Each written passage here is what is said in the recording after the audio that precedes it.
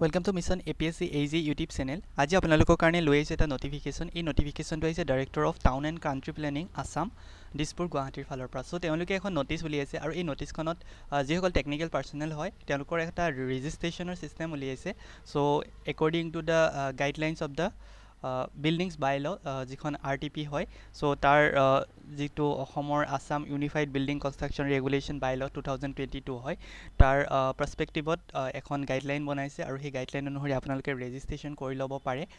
বিশেষকৈ ইয়াতে মেইনলি বিচৰা হৈছে experienced persons of architect engineers, structural engineers, supervisor, town planner, landscape architect, urban designer, engineer for utility service আৰু geotechnical engineers। এই কেইটা ট্ৰেডৰ ক্ষেত্ৰত তেওঁলোকে টেকনিক্যাল পাৰ্সন বিচাৰিছে আৰু ফাৰ্স্ট ৰিকুৱাৰমেন্টটো হৈছে এসেনশিয়াল ৰিকুৱাৰমেন্টছখিনি ইয়াতে মেনশন কৰা হৈছে আৰু মেইনলি সিভিল ইঞ্জিনিয়াৰিং গ্ৰেজুৱেট হ'ব লাগিব। ইয়াতে উল্লেখ কৰা আছে requirement for the registration and competence of প্ৰফেশ্যনেলৰ main যিটো মিনিমাম কোৱালিফিকেশ্যন হয় he should be or C should be civil engineering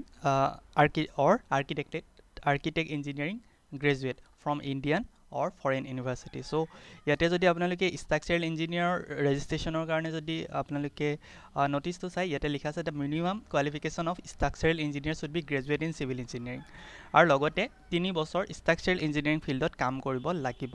so হেতু হৈছে স্ট্ৰাকচাৰেল ইঞ্জিনিয়াৰ কোৱালিফিকেশ্যনছ।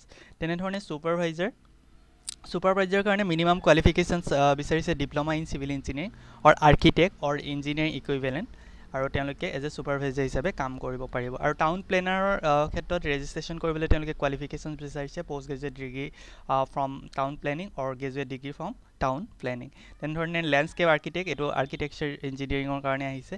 ঠিক একেধৰণে আৰ্বান ডিজাইনাৰ। সো আৰ্বান ডিজাইনত যদি কোনোবাই মাষ্টাৰ ডিগ্ৰী কৰিছে সো তেওঁলোকৰ কাৰণে এইটো আহিছে। তেনেধৰণে ইঞ্জিনিয়াৰ্ছ ফৰ ইউটিলিটি ছাৰ্ভিচ।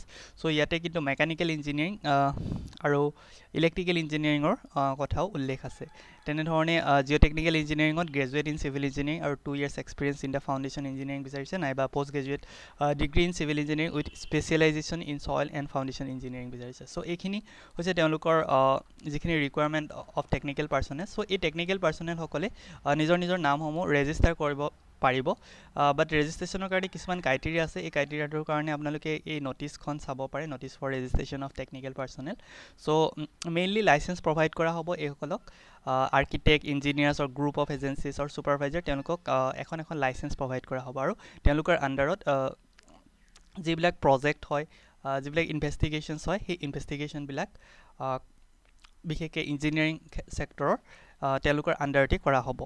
ইয়াতে ডিউটিছখিনি লিখা আছে। টেকনিকেল লাইচেঞ্চ পোৱাৰ পিছত এজন টেকনিকেল পাৰ্চনেলৰ কামবিলাক কি হ'ব ইট উইল বি প্ৰত্যেকখন লাইচেঞ্চতে ইয়াতে মেনশ্যন কৰা আছে। লাইচেঞ্চখনত যিবিলাক মেটাৰ ছাপ'জ আপুনি যদি ষ্ট্ৰাকচাৰেল ইঞ্জিনিয়াৰিং হিচাপে লাইচেঞ্চ পাইছে সো ষ্ট্ৰাকচাৰ ৰিলেটেড মেটাৰখিনি আপুনি চাব পাৰে।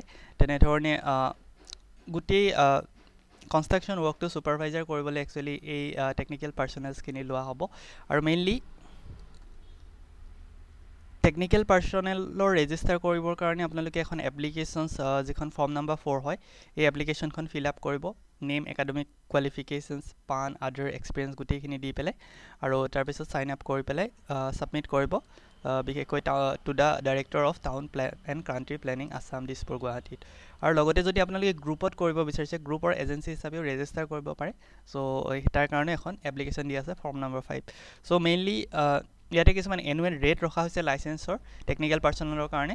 ছ' লাইক 5,000 পাৰ ইয়েৰত ৰখা হৈছে কিছুমান ক্ষেত্ৰত আৰু কিছুমান ক্ষেত্ৰত 3,000 পাৰ ইয়েৰ ৰখা হৈছে for A single or multi story commercial বিল্ডিঙৰ কাৰণে। আৰু তেনেধৰণে এই গোটেই নটিফিকেশ্যনটো ওলাইছে। ছ' আপোনালোকে গোটেই ডিটেইলছৰ কাৰণে ভিজিট কৰিব পাৰে town and country planning Assam দিছপুৰৰ অফিচটো বা আপোনালোকে গোটেই নটিছখন এবাৰ নিজে ভালকৈ পঢ়ি ল'ব। তেতিয়া গম পাব কি লাইচেঞ্চৰ কি কাৰণে লাইচেঞ্চ বা টেকনিকেল পাৰ্চনৰ কাৰণে এই এডভাৰটাইজমেণ্টটো বা এই নটিফিকেশ্যনটো ওলোৱা হৈছে। থেংক ইউ ফৰ ৱাচিং।